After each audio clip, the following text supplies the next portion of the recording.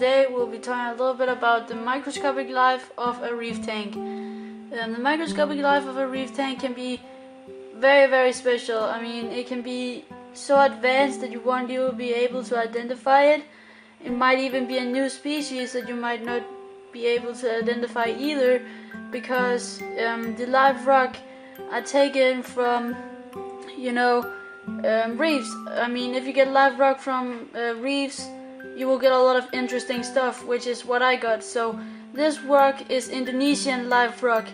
So you can of course tell a little bit about the species that you will get from the area that you got your live rock. You can do a little bit of research on what is most common on those types of live rock, like Fiji live rock, Australian live rock, Florida live rock. I mean, just a lot of different things like that, and you can find out whatever it will be. So in this tank, I actually got a lot of stuff that I'm not even able to identify, and some that I am, and I'm going to talk to you guys about a little bit about that. It's both going to be about sponges, critters, algae, and stuff like that. So let's go and talk a little bit about the things that I'm not able to identify. I've had a lot of experts that are trying to help me with this, to identify them. A lot of experienced aquarists as well, and they can't identify them. They're basically just, they don't know what it is. But I can show you right here, these things right here. I got no idea what they are. I mean, they're growing all over my tank, and they don't seem to do anything. It might be a filter feeding sponge, but it could actually also be some sort of algae. And it's kind of strange, but as long as it doesn't do anything, I have nothing against it. It just looks beautiful, I guess. It got those really cool red colorations, and they will grow bigger, probably. I don't know, because I'm not able to identify this, and neither are many other people. So what this is, I have no freaking idea. It's really strange. And another thing that I'm not able to identify is, let me see if I can get over to this side right here. If you see the live rocks on this side, you can see these seagrass sort of things, macroalgae things, where I'm pointing my finger right now. There are also some next to the green star polyps. I do not know what those are either. I have tried to see if I could get some people to identify them, but what we have come to a conclusion, which is it's some type of macroalgae, some type of seaweed, some type of Indonesian seaweed. What it is exactly, I got no idea. Neither do the other people, but it's strange, and if it grows tall and stuff like that, I'll put it in the back of my sump to make it a little refugium. Could be really cool, actually. So also I got this stuff down here. I'm 100% sure that it's not hair algae, because it's not growing on the rocks here on the top as the previous hair algae did. It growed like crazy up here where there's a lot of lighting and low flow, and there are some patches of it here and there, but it doesn't seem like a type of hair algae. It rather looks like some sort of special macroalgae. It grows over the sand like this, which I think looks really cool. I don't know why, I just really like plants. But not only does it look cool, but inside of this stuff right here, there's a lot of small critters. These small critters are some different types of copepods, amphipods, and some small snails. I think they're turbo snails, small baby turbo snails. And then there are also some stromatella snails. So there's a lot of different things in this seagrass. Also some small brittle stars, some small tube worms as well. And maybe you guys are asking about what a stromatella snail is.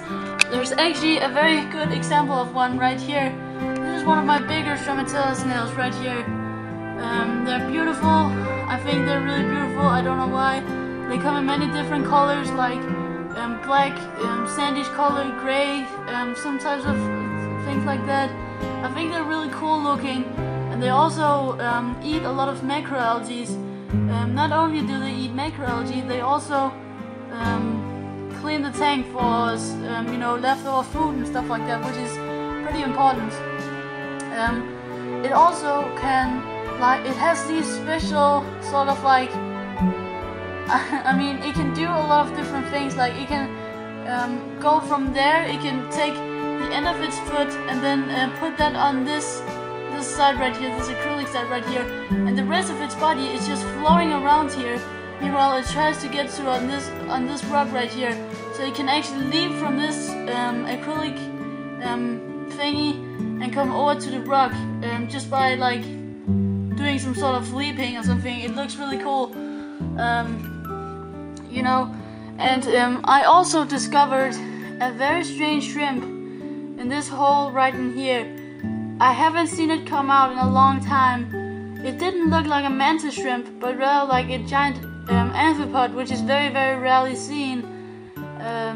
So I do not know what it is, but I haven't heard some clicking or anything like that at night, so it's not a mantis shrimp. I'm pretty sure about that. I also got a lot of spaghetti worms. You can see there's one floating right over there at the right side.